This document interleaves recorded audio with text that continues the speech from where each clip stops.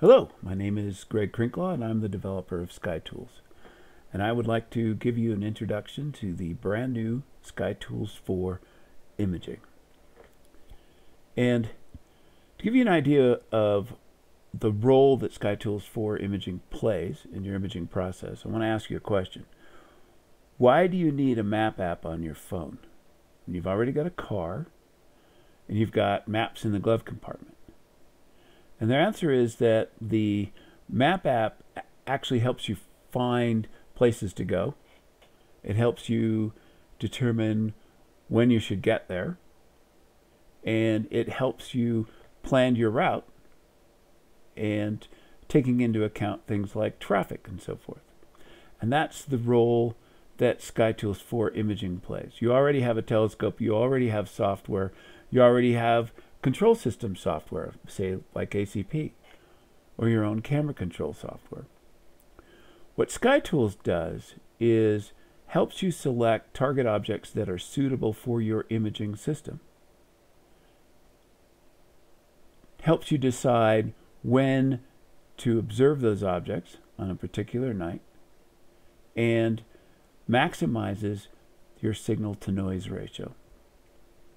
So I'm going to give you a demonstration of how that works. So we've got a list here of planetary nebulae. You can download lists like this from the website.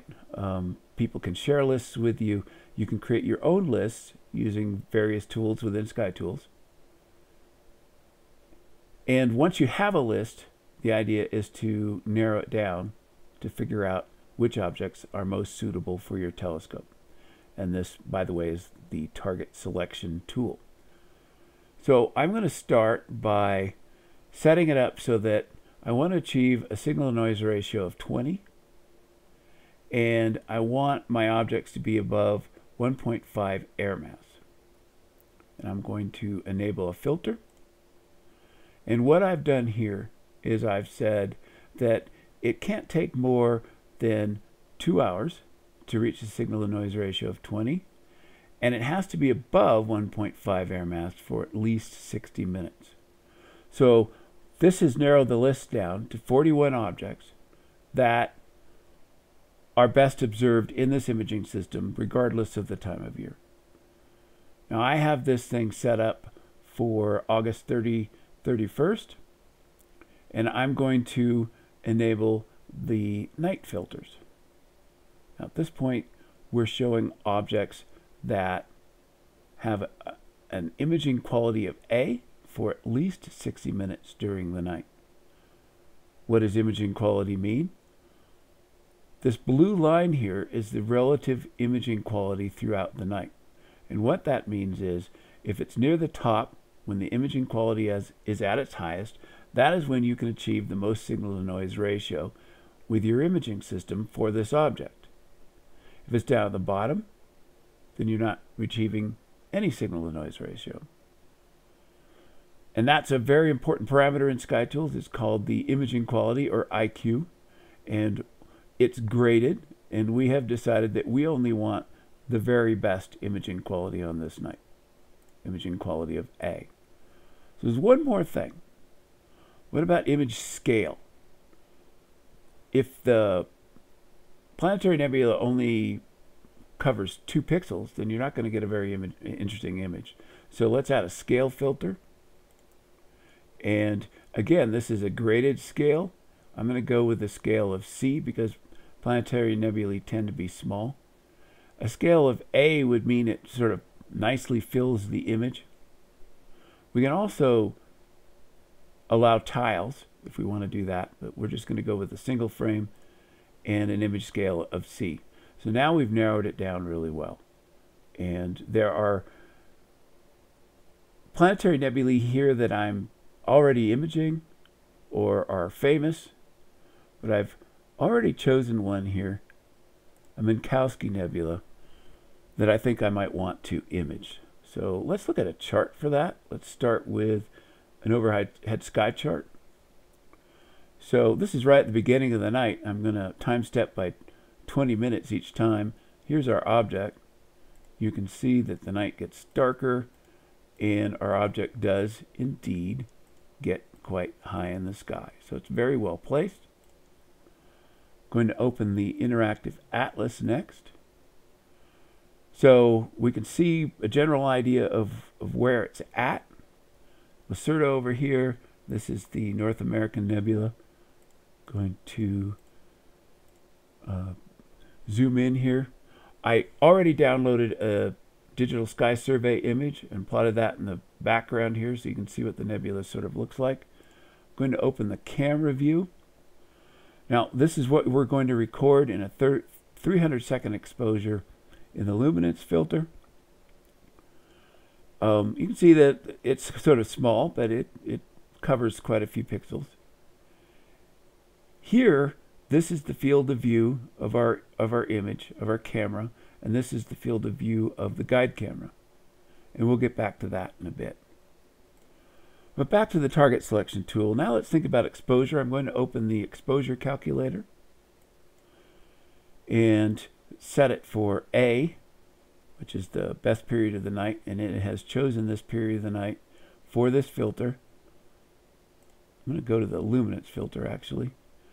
And we can see that looking at our imaging quality line here, the moment the moon rises, this is the altitude of the moon here, the moment it rises, that thing takes a pretty good drop. So if we're going to image in the luminance filter, it's going to be during this period of the night. But look what happens to the H-alpha filter. That's high all night long, even when the moon's high in the sky. And if we go to the O3 filter, it's almost as good. It drops off pretty good later in the night when the moon's high in the sky, but we can image at least to midnight, if not later. So that gives us an idea of what's available for this night. And the different filters, this just sort of scratches the surface of what this exposure calculator can do, but that's all we need for it right now.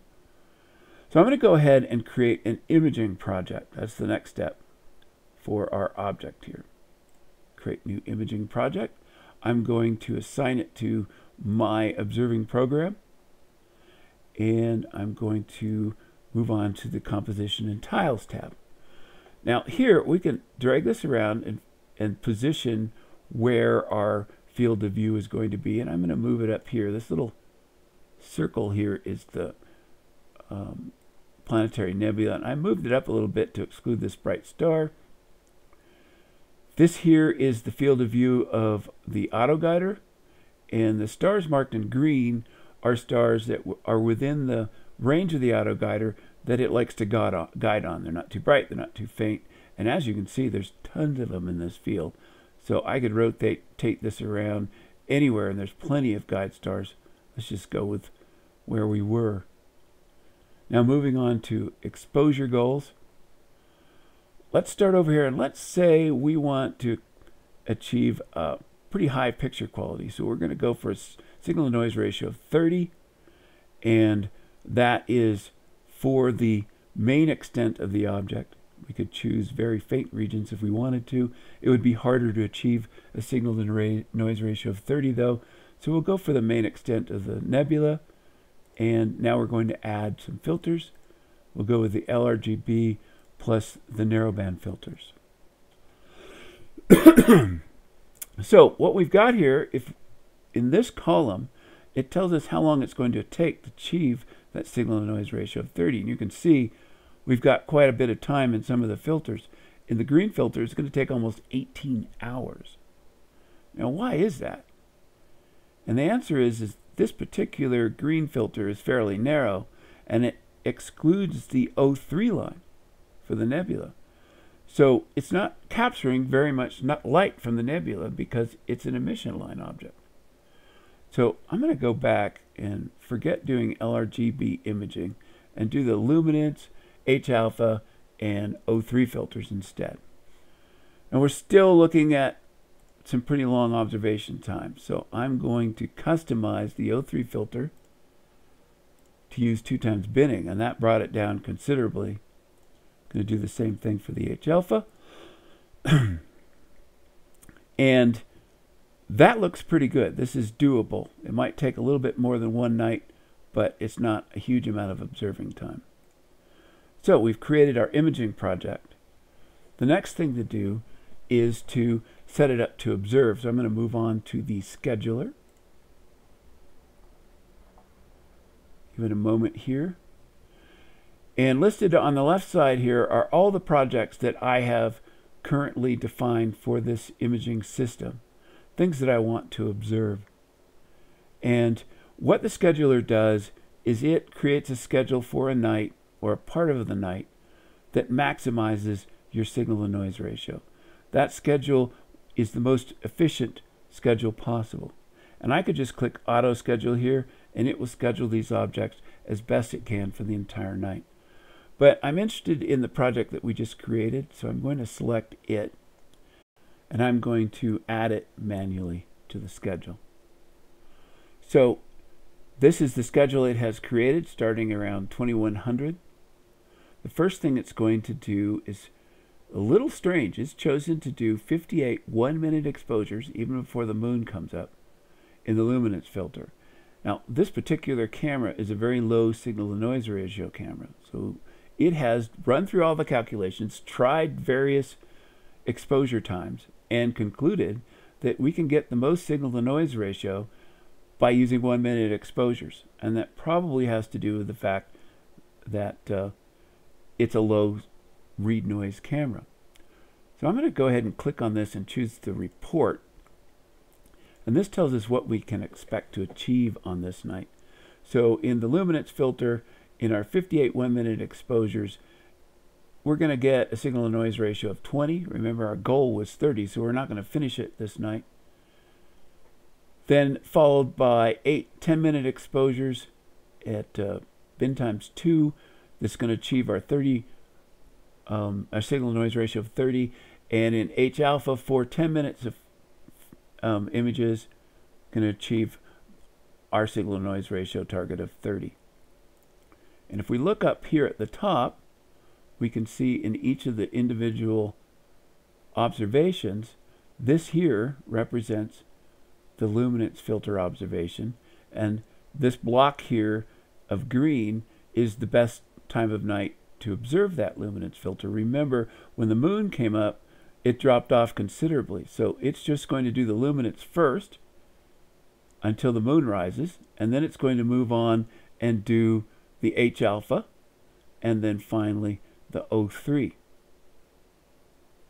So this is our schedule. Now, at this point, if we were using, say, ACP scheduler, if we were using ACP, we could create an ACP plan.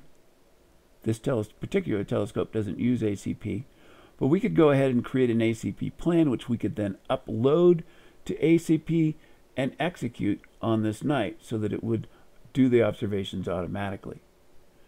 Now, if you're an iTelescope user, this works the same way for iTelescope. You could go ahead and create an ACP plan for a period of the night during your reservation or when you're planning to observe, and upload that plan to the telescope. If you're doing things very manually, like let's say you've got a DSLR and a tripod, you can just print the schedule out and take it with you to the field. If you've got direct control of the telescope with SkyTools, then we use this tab here, and we can skip the whole schedule part if we want. It's going to list here all of our projects. Now, nothing's really working here because it's the middle of the day. But normally at night, it's going to list the project over here, and it's going to put the project at the top that it thinks we should be observing right now. And we would connect to the telescope, and then we would select the project we want to observe, and SkyTools will move the telescope and tell us, guide us as to which filters we should be using and how long the sub-exposures should be and how long we should be observing for. If we have ACP Expert with Scheduler, we can use this tab. And this is a different telescope that uses Scheduler, so I can show you a little bit of how it works. This is a project that has been designed for this telescope.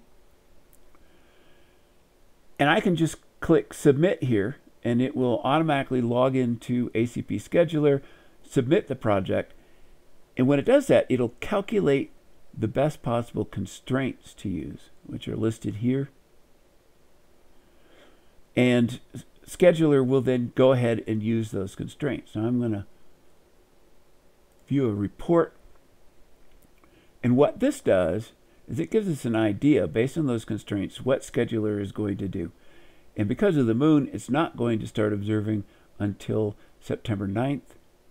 These filters here will be available for these periods of time. And somewhere in there, Scheduler, if the weather's good, will go ahead and start scheduling. And it's up to it, depending on the constraints that SkyTools has calculated, when it's going to go ahead and observe each of those filters. When we're done with that, we can query the status of Scheduler, and it'll tell us what's been done, and those will be automatically logged, so that the next time we go to submit to Scheduler, it will only submit what we need to submit. So there's your quick introduction to SkyTools for imaging. We chose suitable target objects for our imaging system, so that we don't choose objects that we cannot achieve a high signal to noise ratio for. And then we went through a quick example of how you would go ahead and create an imaging project, and then different ways that you could observe that imaging project.